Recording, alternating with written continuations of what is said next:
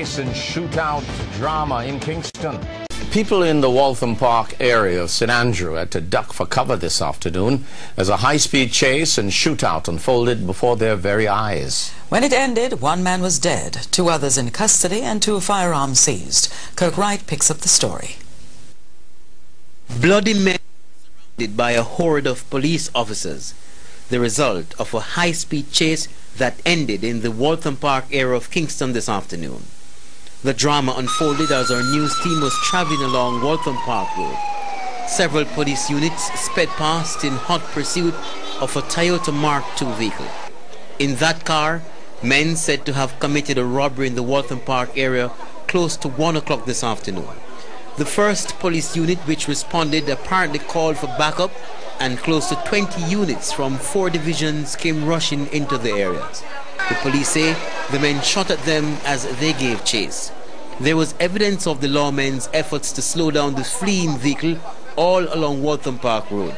But eventually, the men were cornered after the car crashed into this parked bus.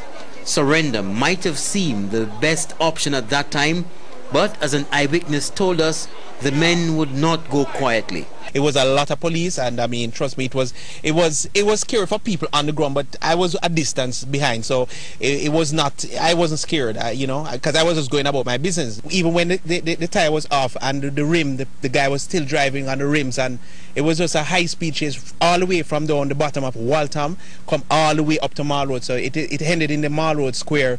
It appears as if there was a robbery in some other division, I'm not certain where, and the car came over to St Andrew South with men suspecting it.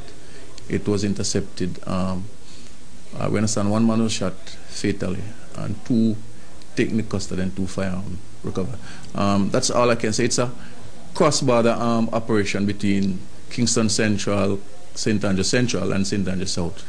In the meantime, TVJ News understands that one of the men hails from the Grand Spin area and was wanted by the police for several robberies. It's also understood that the car they were driving was stolen. Kirk Wright, TVJ News.